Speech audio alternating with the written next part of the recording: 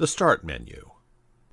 Start menu forms the most basic and important button, as it forms the gateway to access the programs, documents, folders, files, hard drives, and other setting options.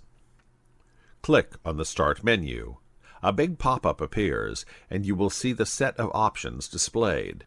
At the top of the pop-up, the user account name, or the login person's name and the picture will also be displayed.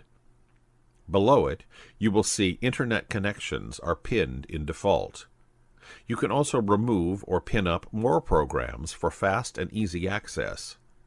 If you want to pin the program, select the All Programs and choose the WordPad from Accessories.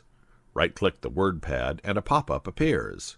Select Pin to Start menu, and then the WordPad is also listed here.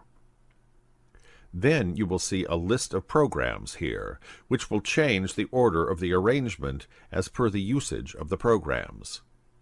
The right side of the pop-up consists of My Documents, which stores the documents, files, and folders, and can access them.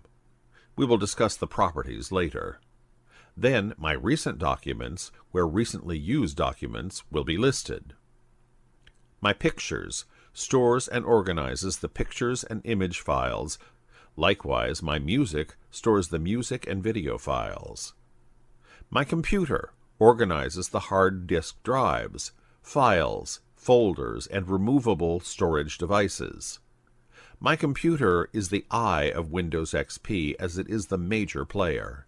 In My Computer, you can see the C: as local drive, where your software and program dumps are stored. In other drives, we can store the programs, files, documents, and folders.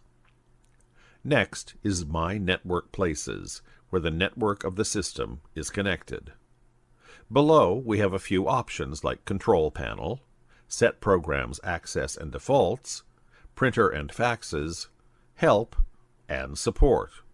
They will be discussed in detail in later lessons. The Search option is used to find a file, documents, or folders from any drive or in the system. The Run option is used to open the applications, software, and programs using the keywords.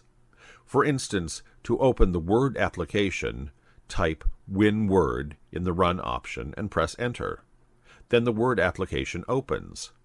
Likewise, you can open any application through this option to save time and searching. You can change the look of the Start menu by right-clicking on it and a pop-up appears. Select the Properties and Taskbar, and Start Menu Properties dialog box opens. In the dialog box, there will be two tabs, Taskbar and Start Menu. We will discuss the Taskbar tab later. Now let's see the Start Menu tab. There will be two options, Start Menu and Classic Start Menu option. The Classic Start Menu option is nothing but the same appearance as the earlier version. To customize the Start menu, select the Start Menu option, then the Customize button will get highlighted. When you click on it, then Customize the Start menu dialog box opens. If you're comfortable with the options, then select it and click Apply and OK. Now we've gone through the Start menu, and in the upcoming lessons, let's explore more in Windows XP.